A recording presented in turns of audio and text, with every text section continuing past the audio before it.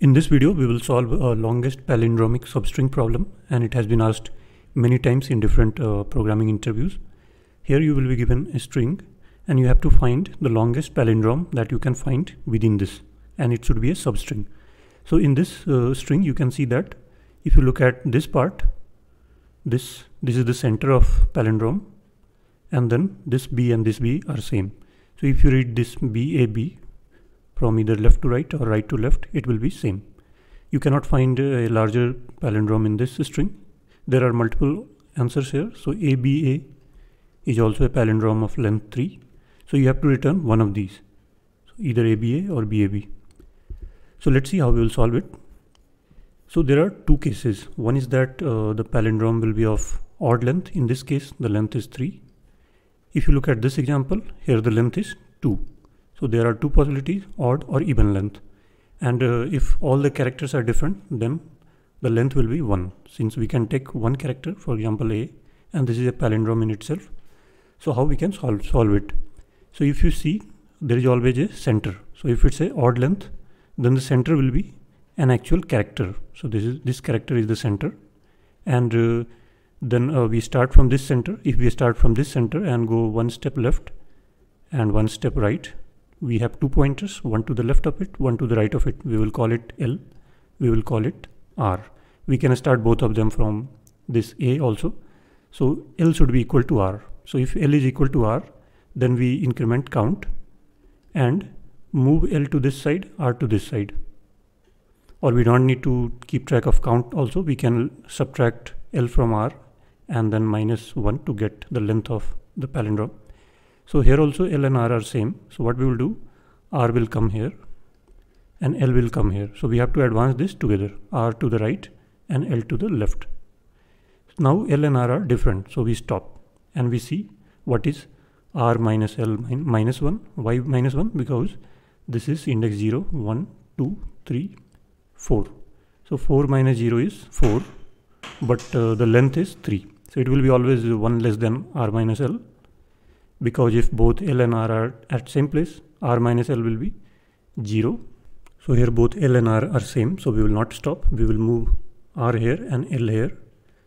So if this index is K, this will be K plus 1, this will be K minus 1. Now they are different, so we will stop.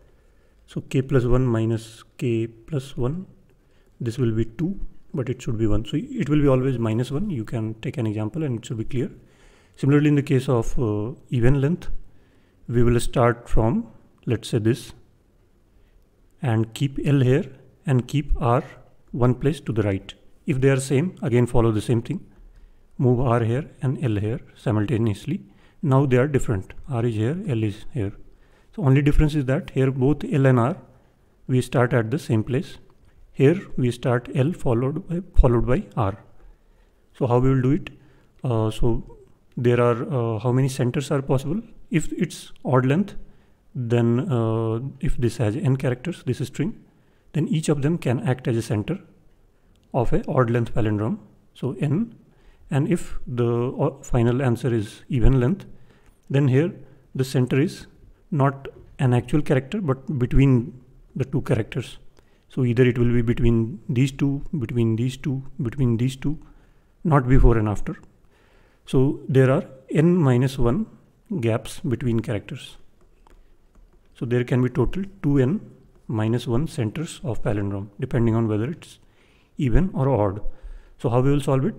So for odd length, we can start from I equal to 0 to n minus 1, and L is equal to R is equal to Si. So we will take first character as the center, and L and R both are here, so both will be same. Then if till they are same, we decrement L and increment R.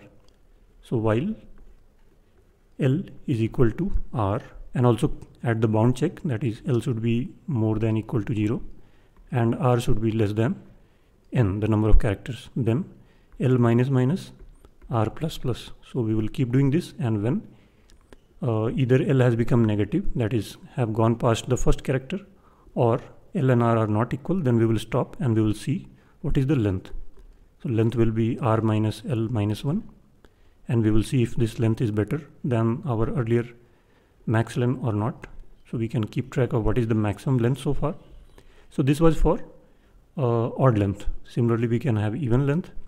So same logic, but instead of L equal to R equal to SI, we will keep L equal to SI and R equal to SI plus 1. And now the same logic, that is till L and R are same, decrement L, increment R, and again calculate the length and see whether we got a better solution or not. So this way we will cover all the cases, all the even length and odd length palindromes. And what will be the time complexity? So we are keeping each character as a center, and also in this case, so 2n times, and we can go all the way up to this direction as well as this direction. So it can be done n times. So this loop can execute n times. So overall it will be n square. And here we are not using any extra variables apart from a few variables. So it will be O of 1 space. So let's write this in code. We will write it in C++, Java and Python, all three languages. So you can go through this two examples. I had taken a similar example. There are a few bounding cases, like maximum length of S is 1000, although we will not make use of that. So first let's add a base case. If S dot length is less than or equal to 1, then simply return S. If there is only one character, that is a palindrome. Let's keep track of max length. So at least one will be there, since we know that length is more than 1. So one character itself is a palindrome.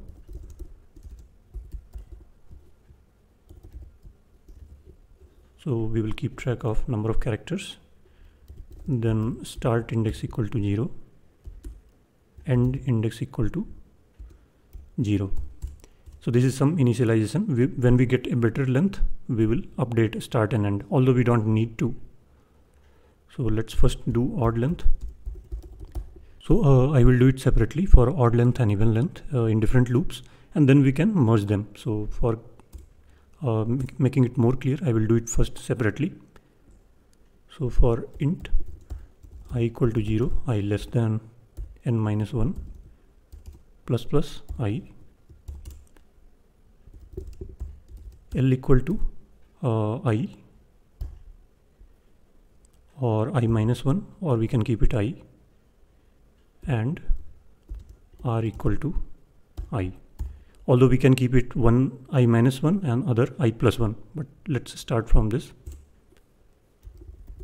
While L greater than equal to 0, this is the bound check, and R less than n. So if SL is equal to SR, then we will decrement L and increment R, and when they are unequal, this loop will exit. So if this is not equal, break, or if this L has gone past 0 or R has gone past the last element, then this loop will end. So what is the length? Length is R minus L minus 1.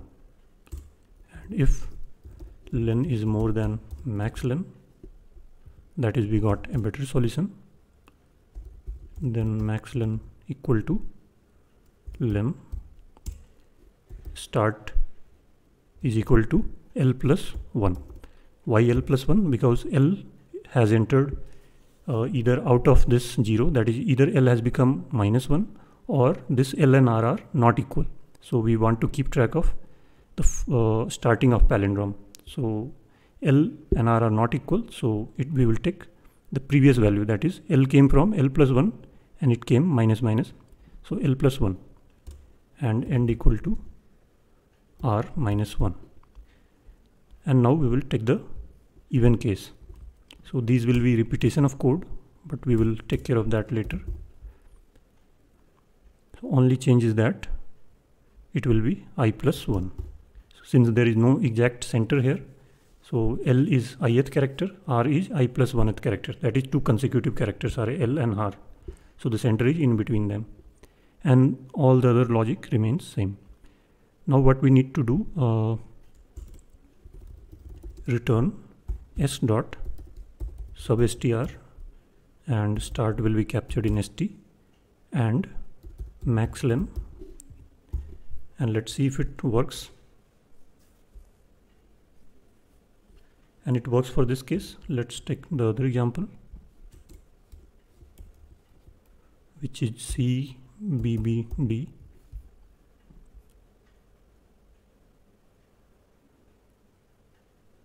And this also works, so let's submit.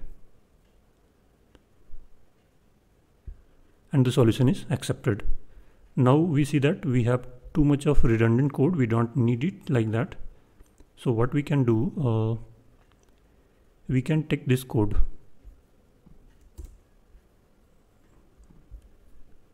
This is common, so we can keep it in a function.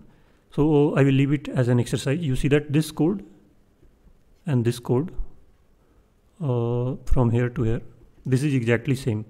So you should create a function called get palindrome length, and then use this code there, and you should pass this ln_r. So in first case you will pass I, in second case you will pass I and I plus 1.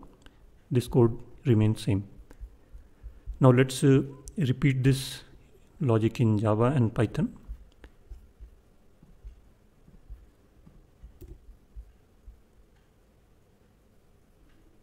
So length is also a function in Java, so we don't need a change here.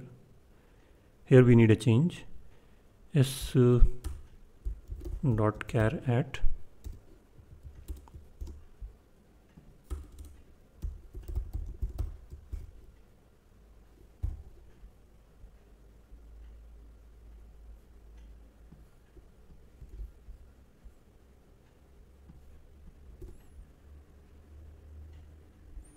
and it should be substring, and here the syntax is different. In C++ it's start index and length of the substring.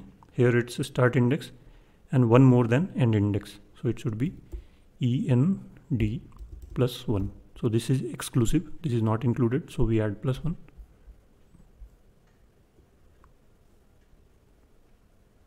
And this works in Java, so let's submit. And the solution is accepted in Java as well. Now we will do it in Python 3, and don't forget to take this exercise of combining these two loops. This doesn't look nice, exact same code repeated twice, even the loops are same, only this L and R are different.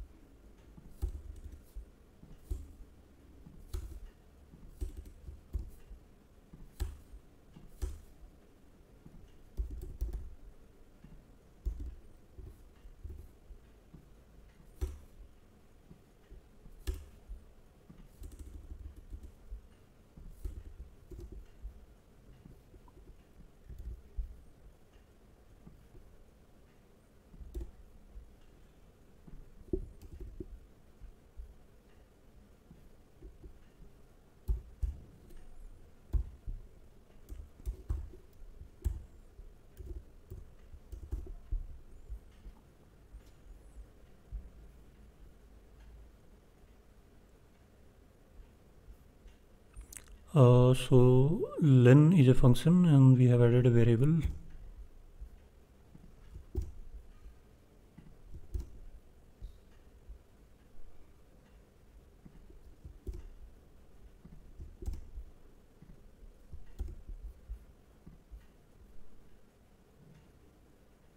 Now it works, so let's submit. A local variable and referenced before assignment, line 34.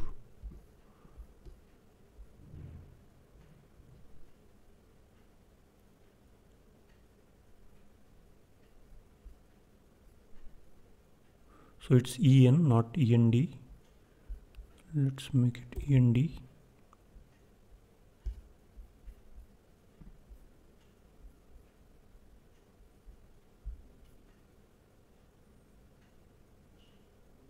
And this time the solution is accepted in Python as well. So hope you understood the problem. I had written separately just for clarity. You should merge these two loops. Thank you.